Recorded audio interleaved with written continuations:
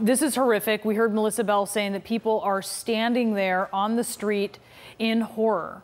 It is after 7 p.m., but this is the height of rush hour there in Paris. And as you were describing, Father, just the contents of the church, the organ, we heard from our Hadass Gold, just the beauty of everything inside and the significance, the historical significance of everything inside of this church. How concerned are you about the safety of people who may have been inside? Well, again, I have not heard anything about how it even started or who is inside. But, I mean, you mentioned the historical nature of it. The architecture of that cathedral was one of the first examples of the use of those flying buttresses. And, you know, the statues and those stained glass windows are just renowned. And so I just think for pilgrims and people of faith, the horror is, yes, to see a beautiful building being destroyed, but people have moments of faith. People who've been married in there, people who have had funerals celebrated there. It's not just pilgrims. It actually is a thriving, living church community as well. And so I think the horror is added to because it has this otherworldly divine significance for people. And, you know, as recently as, I believe it was 1991, there was a restoration program. And that continued, and they continued cleaning it. And in 2014, the lighting was updated. So it's been a project over all of these centuries to keep the beauty of that cathedral and try to restore its beauty when it started to, in some way, fade. And yet now to see this is just unbelievable. All right, Father Beck, if you can stand by for me, I do want to reset what we are seeing here at the top of the hour. It is 8 p.m. in Paris, and it's a beautiful, warm day in Paris, and you are looking at the Cathedral of Notre Dame aflame. And this is, at this point, the damage is catastrophic. There is yellow smoke and gray smoke, and in some parts, black smoke pouring from the ceiling of this cathedral as a fire engulfs it and continues to burn unabated. You have the fire department that is responding. There are fire boats on the Seine, but at this point, any efforts, if they've been able to undertake them, certainly with the structural challenges of this iconic building, have been completely ineffective, I should say, as we are watching this fire burn. You can see, I want to bring in Jim Bitterman. From where we're looking right now, we're getting an especially good view of the scaffolding that you were talking about. So the church has been under construction. And at this point, we don't know what the cause of this fire is, but this is an outstanding question if this may have something to do with this catastrophe that we're seeing, Jim.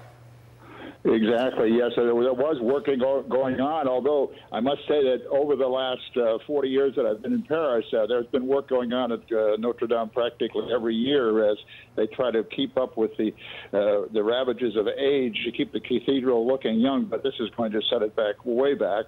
As Father Beck was saying, this is a functioning church. In fact, my daughter was baptized in the Cathedral of Notre Dame because we lived in the neighborhood back in the early days, and it is just tragic to see this happening, especially right now during the high holiday season when so many events were going to be taking place. And like Father Beck also mentioned, the Notre Dame was known for its wonderful, wonderful organ, which was just restored a few years ago.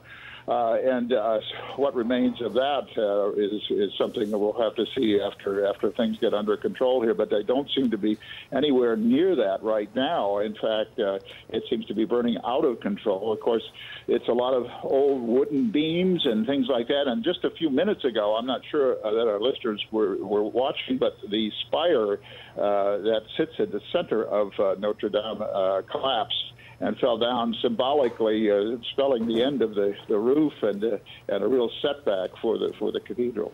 Brianna? So the spire has come down. That fell down, and that was, I mean, we could see the skeleton essentially of the spire falling down, and so now the consideration is also the inside and how that is going to perpetuate the damage inside of the building.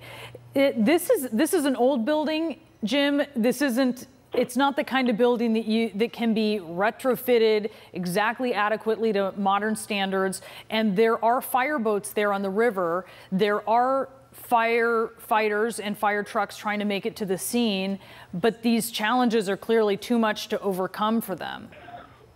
Well, exactly. I mean, it sits in a RV, as they call it. It's a wide open space all around the cathedral, and in one sense, you could probably get fire trucks fairly close. But getting to where this fire is, the fire appears to be in the center of the building, so getting there would require a rather large, rather tall extension arm of a fire truck to get up that high and to get anywhere near the flames. And I suspect they're probably going at it from the inside as well. But it's still just a very difficult place to get to. And I think we can see that from the pictures that are coming out that this is something that the firemen having access problems just getting to the fire and getting water onto the fire. So it's something that looks like it's going to burn for some time here.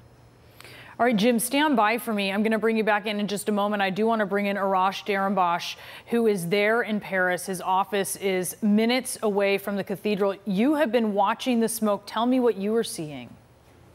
Yes, it's amazing scene.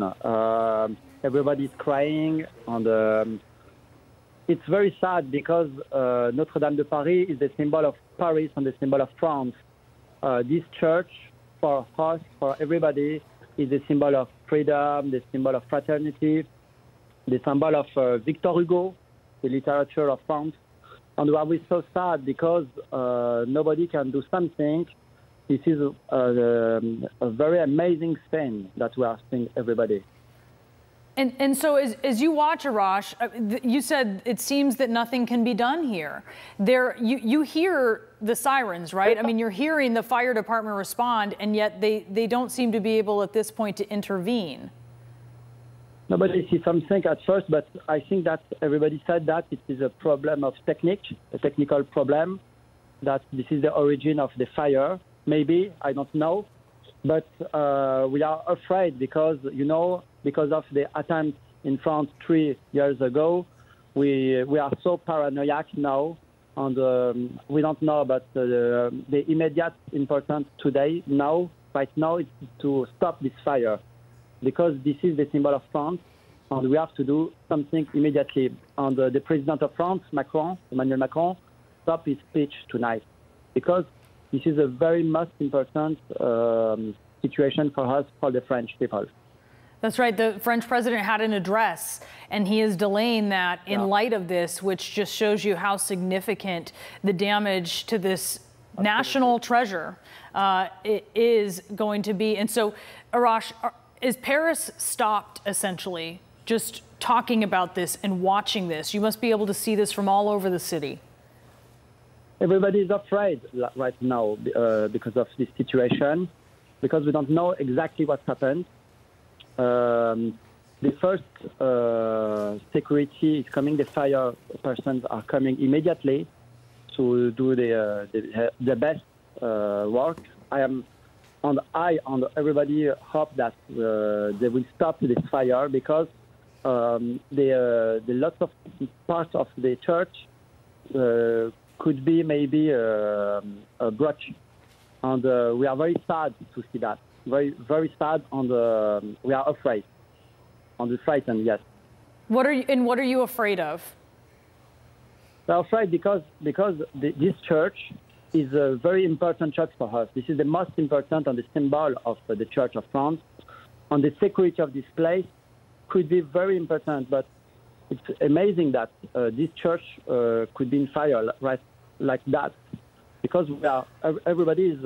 It's a surprise for us. I'm sorry, I don't find my words, because we don't understand how it's possible that this church is coming to be in fire because of a technical problem. It's impossible for us. Impossible. And it is impossible as we watch along with you, Arash. Thank you so much for speaking with us from Paris as you see this. What you were seeing right now, this is the Cathedral of Notre Dame. It is on fire. These are pictures from moments ago. You'll see that spire there on the left side of your screen. That has fallen through the roof of the church.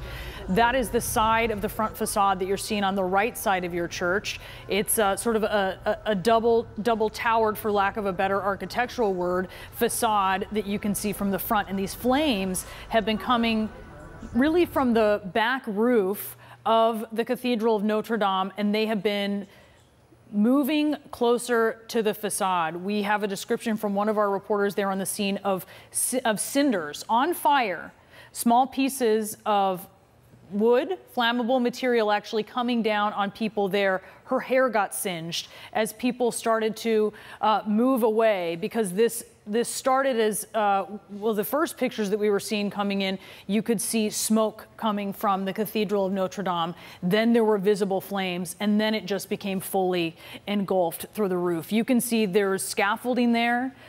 This is the area where the spire once stood. It has since crashed through the roof of the Cathedral of Notre Dame, this iconic building, this icon of Gothic architecture, this very important building and structure to Paris, to the Catholic Church. This is a church community. This is a historic building, and this is something of such national significance